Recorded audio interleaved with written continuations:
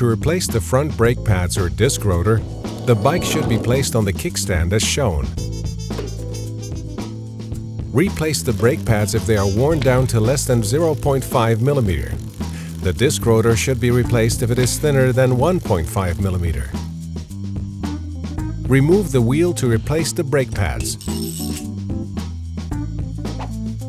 Push back the pistons with a large flat screwdriver or other blunt flat object.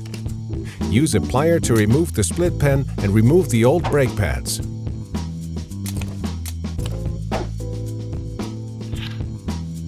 Assemble the new pads and retainer spring. Note that there is only one way the new pads will fit properly, so be sure not to force them in. In the correct orientation, they will slide in easily.